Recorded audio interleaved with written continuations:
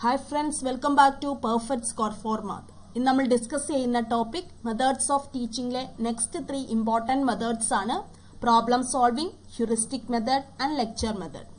First one, problem solving method. It involves the use of the process of problem solving or reflective thinking or reasoning. According to Gyanne, problem solving is a set of events in which human beings were rules to achieve some goals. According to Osbel, problem solving involves concept formation and discovery learning. These steps in problem solving method. This method steps first step, identifying and defining the problem. അതായത് നമുക്ക് തന്നിരിക്കുന്ന problem identify ചെയ്യുക, നന്നായിട്ട് define ചെയ്യുക. Second method, analyzing the problem. Analyzed as to what is given and what is to be finding out. അതായത് നമുക്ക് കിട്ടിയിരിക്കുന്ന പ്രോബ്ലത്തിൽ എന്തൊക്കെ ഫാക്ട്സ് ആണ് തന്നിരിക്കുന്നത്, എന്താണ് കണ്ടുപിടിക്കേണ്ടത്, അത് അനലൈസ് ചെയ്യുക. Given facts must be identified and expressed. തന്നിരിക്കുന്ന ഫാക്ട്സ് ഐഡന്റിഫൈ ചെയ്യുക, സ്യൂട്ടബിൾ മെത്തേഡിൽ അത് എക്സ്പ്രസ് ചെയ്യുക. ചില കേസസിൽ നമുക്ക് സിമ്പിൾസ് ഒക്കെ യൂസ് ചെയ്തിട്ട് എക്സ്പ്രസ് ചെയ്യാൻ പറ്റും. Next method, formulating tentative hypothesis. It means preparation of a list of possible reasons for the occurrence of the problem. അതായത് ഒരു പ്രോബ്ലം സോൾവ് ചെയ്യാൻ പറ്റുന്ന വിവിധ തരത്തിലുള്ള മെത്തേഡ്സ് എന്തൊക്കെയാണ് എന്നുള്ളത് ആണ് നമ്മൾ ഈ ഒരു സ്റ്റെപ്പിൽ ഡിസ്കസ് ചെയ്യുന്നത്. Formulating hypothesis develops thinking and reasoning powers. The focus at this stage is on hypothesis, that is searching for tentative solution to the problem. Next step, testing the hypothesis. Appropriate method should be selected to test the validity of the tentative hypothesis as a solution to the problem. അതായത് നമുക്ക് കിട്ടിയിരിക്കുന്ന മെത്തേഡ്സിൽ നിന്നും നമ്മുടെ പ്രോബ്ലത്തിന് ഏറ്റവും suitable ആയിട്ടുള്ള method use ചെയ്ത് ഒരു solution കണ്ടുപിടിക്കുക എന്നുള്ളതാണ് ഈ സ്റ്റെപ്പിൽ നമ്മൾ ചെയ്യുന്നത്. Verifying the result or checking the result. ഇതാണ് നമ്മുടെ ലാസ്റ്റ് സ്റ്റെപ്പ്. നമുക്ക് കിട്ടിയിരിക്കുന്ന റിസൾട്ട് വെരിഫൈ ചെയ്യുക അല്ലെങ്കിൽ അത് ചെക്ക് ചെയ്യുക. Next one, problem solving method inde merits aanu. This method is psychological and scientific in nature. It helps in developing good study habits and reasoning powers. It helps to improve and apply knowledge and experience. This method stimulates thinking of the child. It helps to develop the power of expression of the child. The child learns how to act in new situation. It develops group feeling while working together. Teacher becomes familiar with their students. It develops analytical, critical and generalization abilities of the child. ഇതൊരു important point ആണ്. ഈ problem solving method ആണ് ഒരു ചൈൽഡിന്റെ analytical, critical, generalisation ഈ എബിലിറ്റീസിനെ എല്ലാം develop ചെയ്യാൻ സഹായിക്കുന്നത്. This method helps in maintaining discipline in the class. ഇനി അതിന്റെ ഡീമെറിറ്റ്സ് എന്തൊക്കെയാണെന്ന് നോക്കാം. This is not suitable for lower classes. There is a lack of suitable books and references for children. It is not economical. It is wastage of time and energy. Teachers find it is difficult to cover the prescribed syllabus. നമ്മൾ ഈ ഒരു method use ചെയ്യുവാണെങ്കിൽ നമ്മുടെ complete syllabus cover ചെയ്യുക എന്നുള്ളത് ഒരു difficult task ആണ്. There is always a doubt of drawing wrong conclusions. Mental activities are more emphasized as compared to the physical activities. So നമുക്ക് പ്രോബ്ലം സോൾവിങ്ങിനെ ഇങ്ങനെ കൺക്ലൂഡ് ചെയ്യാം.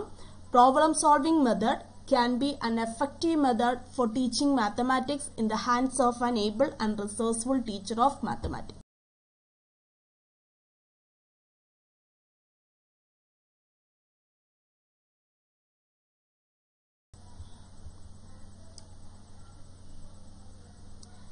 Second method, heuristic method or discovery method. It is a method of discovery. It is derived from the Greek word heurisko, which means I find. Professor Henry Edward Armstrong was the originator of this method. ഈ ഒരു മെത്തേഡിന്റെ originator Professor Henry Edward Armstrong ആണ്.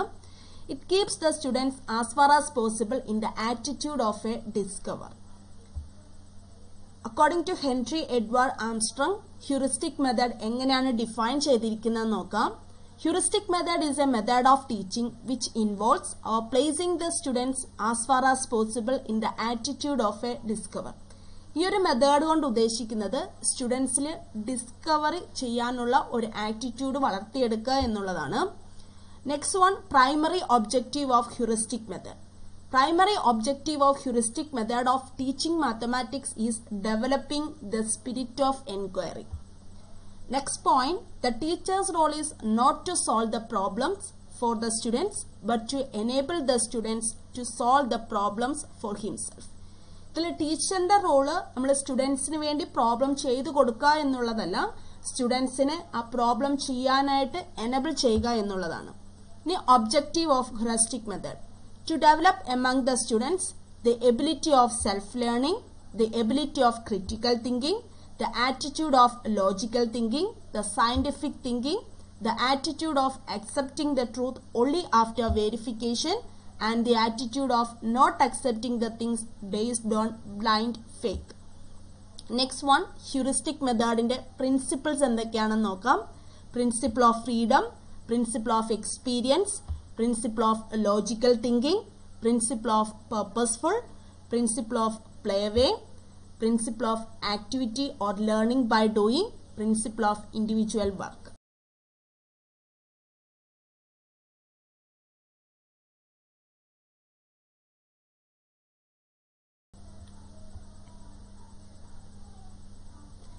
Next one, procedure of heuristic method. ഈ ഒരു മെത്തേഡിന്റെ procedure എങ്ങനെയാണെന്ന് നോക്കാം. First step planning.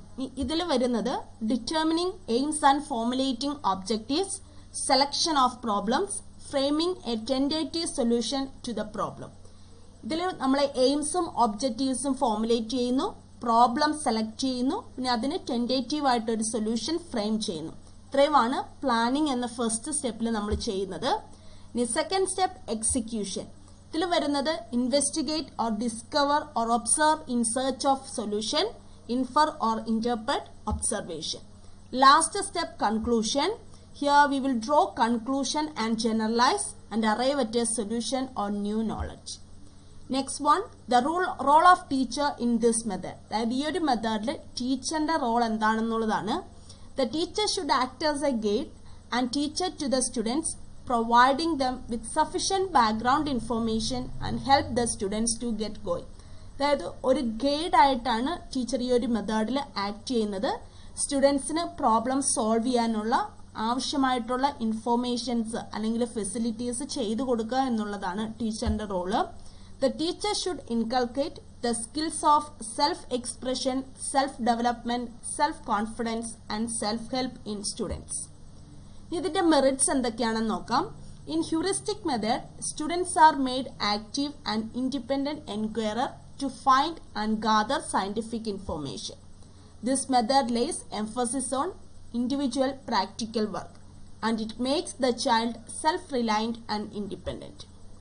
This method helps in developing self learning, self direction, research skills, critical thinking, logical reasoning, habit of inquiry and investigation. It is based on learning by doing. It is a psychological method and creativity of the learner. ഇതിന്റെ demerits: this method is time consuming. This method demands hard work, great efficiency and training in scientific methods from the teacher. It cannot be used at primary level of education.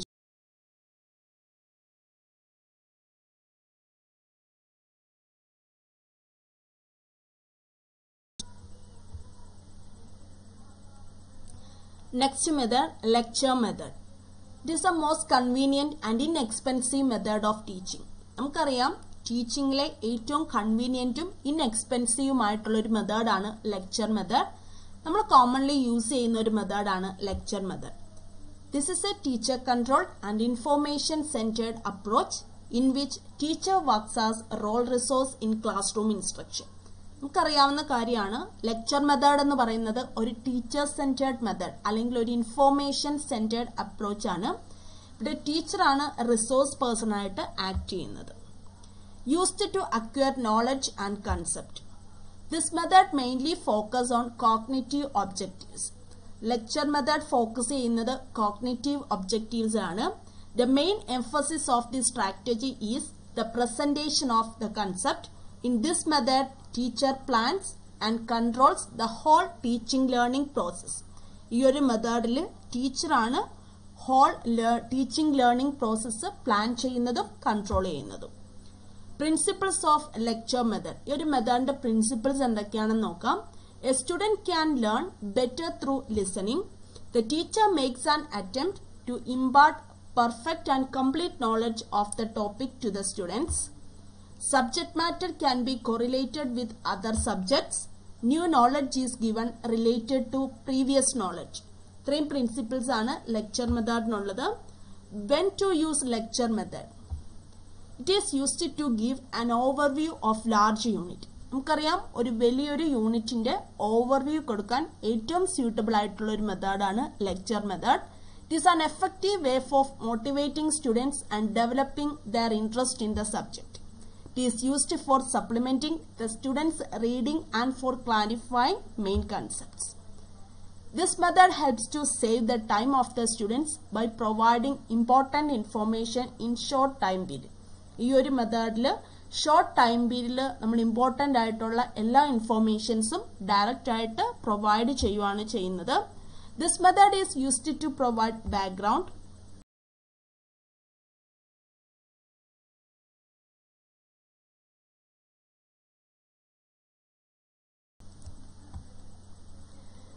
Next point, purpose of lecture method. To provide structured knowledge, to motivate and guide students in exploring knowledge, stimulate students' interest in a subject, to clarify new, difficult and complex concepts, and to promote critical thinking. Lecture method purpose ഇത്രയും കാര്യങ്ങളാണ്. ഇനി അതിന്റെ steps എന്തൊക്കെയാണെന്ന് നോക്കാം. First step, preparation for the lecture. അതിൽ വരുന്നത് appropriate language and manner of presentation according to the nature of students. സ്റ്റുഡൻസിന്റെ nature അനുസരിച്ച് appropriate ആയിട്ടുള്ള ലാംഗ്വേജും പ്രസന്റേഷൻ മെത്തേഡ്സും ചൂസ് ചെയ്യാം. Selection of audio visual AIDS and instructional materials. നമ്മുടെ ടോപ്പിക്കിന് അനുയോജ്യമായിട്ടുള്ള audio visual AIDS select ചെയ്യാം. Planning the motivational technique, anticipating certain difficulties and problem during the lecture, finding suitable solution and alternative to these barriers to a successful lecture. ഇത്രയും കാര്യങ്ങളാണ് നമ്മുടെ first സ്റ്റെപ്പിൽ വരുന്നത്. ഇനി second step, introduction to the lecture. Third step, giving the body of the lecture. And the last step, conclusion of the lecture. അതായത് നമ്മൾ നമ്മുടെ പഠിപ്പിച്ചിരിക്കുന്ന ടോപ്പിക്കിലെ major points summarise ചെയ്യുന്നു, ജനറലൈസേഷൻസ് ഫോം ചെയ്യുന്നു, ഇംപ്ലിക്കേഷൻസ് കൊടുക്കുന്നു. സോ നമുക്കറിയാം ഈ ലെക്ചർ മെത്തേഡ് ഏറ്റവും എഫക്റ്റീവായിട്ട് യൂസ് ചെയ്യുന്നത് ഈ 3 കാര്യങ്ങൾക്കാണ്. അതായത് summarising the major points presented, foaming generalisation and giving implications. Next one, advantages of lecture method. It is economical with regard to time. It helps in developing the habit of concentration. It helps in achieving the higher order cognitive objectives, that is application, analysis, synthesis, etc.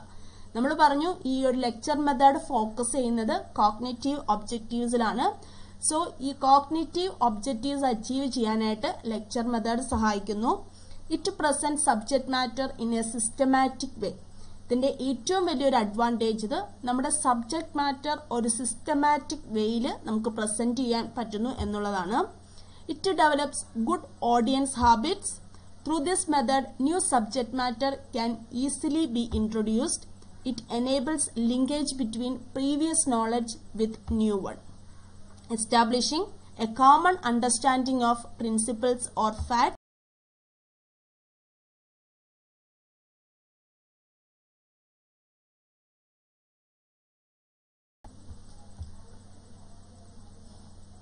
Next, lecture മെത്തേഡിന്റെ disadvantages എന്തൊക്കെയാണെന്ന് നോക്കാം. It is A teacher centred method, so it provides very little scope for student activity. Student place A passive role in this method. Individual differences are not taken in to consideration. It cannot be used for achieving psychomotor objectives. ഇവിടെ നമുക്ക് cognitive objectives മാത്രമേ ഉള്ളൂ achieve ചെയ്യാൻ പറ്റുള്ളൂ. Lecture മെത്തേഡാണ് use ചെയ്യുന്നതെങ്കിൽ psychomotor objectives achieve ചെയ്യാൻ പറ്റില്ല. ഇതൊരു ടീച്ചർ സെന്റേർഡ് മെത്തേഡാണ്. സോ സ്റ്റുഡൻസ് ഇവിടെ പാസീവ് ലേണേഴ്സ് ആയിരിക്കും. നമുക്കറിയാം ഒരു ഗ്രൂപ്പ് ഓഫ് സ്റ്റുഡൻസിൽ ഇൻഡിവിജ്വൽ ഡിഫറൻസസ് ഉണ്ട്. പക്ഷേ ഈ ഒരു ലെക്ചർ മെത്തേഡാണ് യൂസ് ചെയ്യുന്നതെങ്കിൽ നമുക്ക് ഈ ഇൻഡിവിജ്വൽ ഡിഫറൻസസ് കൺസിഡർ ചെയ്യാൻ പറ്റില്ല. It encourages one-way communication because ഇതൊരു ടീച്ചർ സെന്റേർഡ് മെത്തേഡ് ആണ്. സോ ഇത് ഒരു one-way communication ആണ് എൻകറേജ് ചെയ്യുന്നത്. Slow learners may miss the important points. It encourages students to depend on the teacher. ഇവിടെ സ്റ്റുഡൻസ് പൂർണ്ണമായിട്ടും ടീച്ചറിനെ ഡിപ്പെൻഡ് ചെയ്യുന്നു. Do not promote independent learning. So ഇത്രയുമാണ് ഈ ഒരു ലെക്ചർ മെത്തേഡിന്റെ ഡിസഡ്വാൻറ്റേജസ് എന്ന് പറയുന്നത്. നമുക്ക് ലെക്ചർ മെത്തേഡിനെ ഒന്ന് സമ്മറൈസ് ചെയ്യാം. Lecture method is a teaching procedure comprising the presentation of the content, clarification of doubt, and exploration of facts, principles, and relationships. So friends, നമ്മൾ ഇന്ന് ഡിസ്കസ് ചെയ്തത് methods of ടീച്ചിങ്ങിലെ next 3 important methods ആണ്. എല്ലാവർക്കും മനസ്സിലായെന്ന് വിശ്വസിക്കുന്നു. Please subscribe my channel, watch and share. Thank you.